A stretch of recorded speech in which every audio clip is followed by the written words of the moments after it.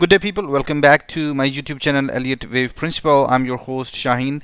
In today's video, we are going to continue our analysis of gold. I'm not going to discuss silver. There is still work needs to be done in silver, but most of all, you can see that silver actually goes along with gold. So just carry on with that. But in today's video, we are definitely looking into gold, not only short term but also the long term as well. So first of all, we are going to see the long-term analysis using Elliott wave analysis, and let me show you what I'm thinking on a longer time period frame. So this is a very long-term wave. I'm considering that the whole wave that we have seen is wave 1 and 2 that we have already completed. Wave 3 and wave 4 are going to be completed soon. We are in the early stages of wave 4, but wave 3 is definitely complete right over here. So we are looking for a pattern like this. I'm going to discuss this pattern, and as soon as this pattern is complete, then the long-term wave that we have been waiting for is going to begin, and which is going to be very long term, about 10-12 years of prices movement upward. This is an estimate, do not worry about it. Once again, we do not have enough data right now where we can actually estimate it, but it's definitely going to be somewhere in the range around 5,500 to 8,500. So this is an just an estimate from the how prices, how the previous move went up. So in wave 3, we can see the price is almost won from like $300 to $1,800-$1,900. That's basically 6 times of it. So that's what I have used as a general principle right over here, that the bottom that we're going to see, we are going to see an approximation about 6 to 7 times, or let's say maybe 5 to 7 times of the bottom.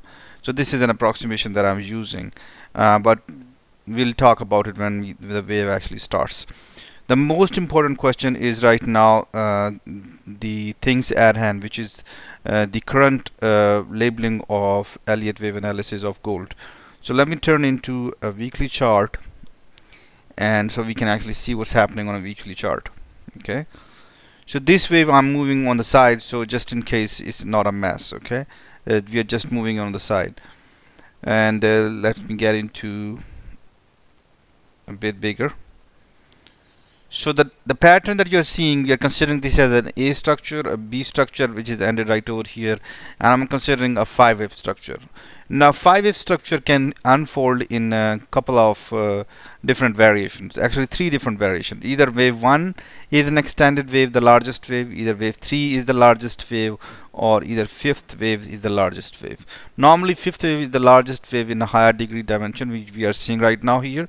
So that's where when 5th wave is the largest wave. In waves like this, we either look at wave 1 is going to be the largest wave, or wave 3 is going to be the largest wave.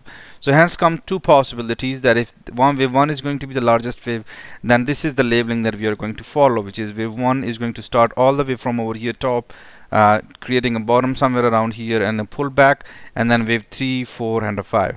But let's say that if wave 3 is going to be the strongest wave, in that concern we are going to consider this whole wave as wave 1 and wave 2, and then wave 3 is going to be the longest, and then wave 4 and then wave 5. So I hope that you have seen this already, but I'll move it on a side. It's already on the side, so to discuss the labeling on right over here. So let's have a look on the daily chart and see what's happening. Okay, let me go over here. Okay, the pullback has happened, definitely quite a strong move that we have seen.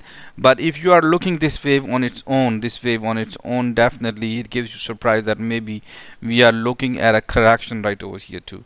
But I'm still not ready to look at this wave at its own. I'm actually looking this wave as a combination starting from over here.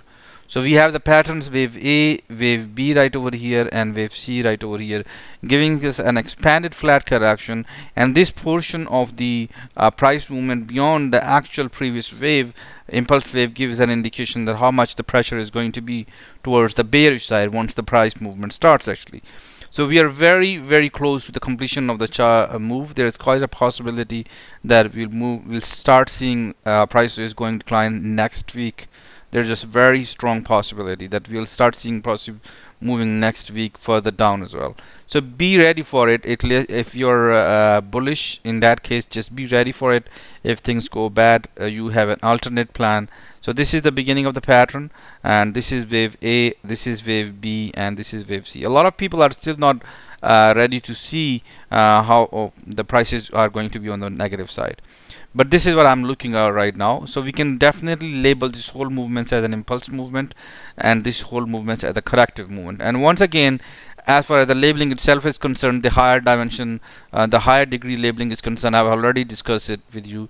Either there's a possibility this whole wave is wave 1, meaning this whole wave is wave 1 and this is wave 2 right over here, and we are going to see the strongest wave, wave 3, and then wave 4 and wave 5. Or the second possibility is that we are seeing wave 1 of 1 right over here, and then wave 2 of 1 over here, and then wave 3 of 1, and wave 4 of 1, and wave 5 of 1. In that case, that will be a stronger move, or wave 1 will be the largest move in that case.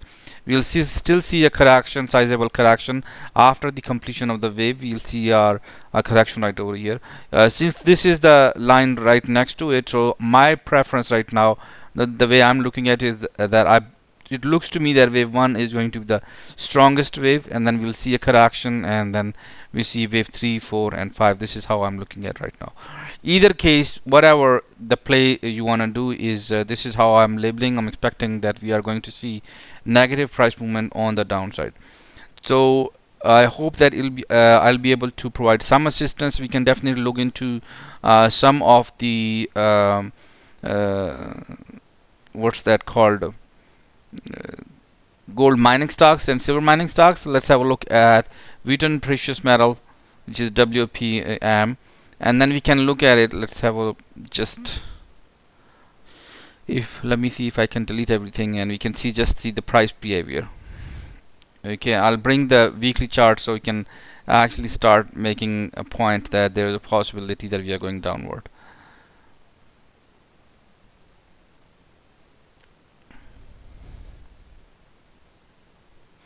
So once again, you can see it looks like it does not convince me that this is a whole correction right over here. So this is more, let me have a look. One Metalla, let me show you Metalla, what Metalla is doing. I believe that this is TSX, Metalla in TXX, Metalla royalty. I think this is TSX. This is in Canadian dollar, and this is MTA in US dollars. All right. So this is Amex. You can use either of the charts. So you can see how some of the miners are absolutely on the bearish side. So let's have a look at GDX as well. So GDX itself is showing weaker. It has clearly moved from the top further down. So it's showing more of a weaker detail as compared to Wheaton precious metals. I believe Wheaton is going to go down as well. So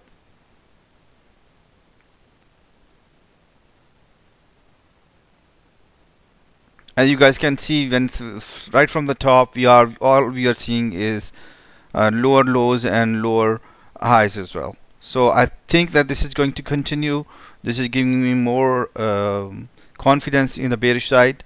So let's have a look at NEM. Once again, if you look at NEM, this is Newmont Corporation. You can see clearly that we are clearly more on the bearish side as compared to the bullish side. So Wheaton, I believe, is way overbought right now. So be really careful if you are a buyer in Wheaton precious metals, especially because it's way on the higher side from the bottom as compared to the bottom right over here. So more Wheaton is going to get affected more when the price of gold falls further down. But some of these stocks you can actually see GLD. Let's have a look. It's an exact copy of actually the gold chart, so there's nothing special to see. Let's have a look at gold in euro. So once again, we can see that the price is the amount of a drop that's going to expected is quite massive. It's quite massive. This is we can consider this as an A, a B, and a C right over here. So more depth is expected in euro as well, in drop as well, in the price of gold as well. Let's have a look at XAU in the British pound. A lot of people are going to suffer a lot. I believe that we are going to see a heavy crash in the currencies as well. I mean, gold in the amount of US dollars, in euro, in British pound. So a lot of it's going to happen, and a lot of people are going to suffer. This comes in line with what W.D. Gann said, in that in the very last section of a bear market, prices move very swiftly, very swiftly. So he used as an example of what he used as an example of is a square of 7, I believe. All right, so 7 square is 49, and I think he goes up to the point where it says the prices will actually continue moving till the 6 sections of 49, which is 42. All right, I don't know exactly mean what he says, but it clearly indicates to me that till actually very last section of the bearish move a lot of time, and I think he's pointing towards the expanded flat pattern. So in which case we can see a wave A, a wave B, and a sharper decline if it happened is going to surprise a lot of people. We are seeing more of it in US dollar because in these currencies we can see higher highs are being formed. So there is no indication that the price is going to go down on the bearish side. I'm yet not impressed by the price movement in gold. I'm still considering this as an expanded flat, and I'm going to go with that till the top gets broken. So a lot of you are thinking, okay, what's the possibility that the labeling is wrong in that case? I think so that the price movement, the top will not be covered in that case. All right, so this is almost $100 from left from the top. We are right now around $2,000, but is exactly to be around 1980. Our top was around 2080, so $100 from the top is left, and I believe that this particular movement especially bring in even more people, catch even more people on the wrong side of the market. So wish you good luck with your trading. I hope that I was able to provide some assistance, at least an alternate wave count. If you're absolutely bullish, okay, go with whatever your analysis says, but at least you have an alternate wave count as far as gold is concerned. Silver is also expected to be bearish. I do not have the exact labeling for silver, but this is what I'm saying. So a lot of this is going to be continue for a good period of time. Initially I thought maybe that this is going to be end somewhere in the around July to August in the next year, but now we have to push it further 6-8 months. So that will probably bring in the first quarter of 2025. So bottom is expected somewhere around the first quarter of 2025. So this labeling that we have to consider, it has not considering time into consideration. So let's bring it that in case we can use some estimation. We can see, okay, what is expected in terms of time. Okay, let's bring it back to the first March. Yeah, so let's put it in March 2025, which is the end of the first quarter in 2025. So a sharper price movement is expected on the downside, and we can believe that we are looking at an A, B, and C. Use it as at least one alternate count. Wish you good luck with your trading. Have a good one, and bye bye.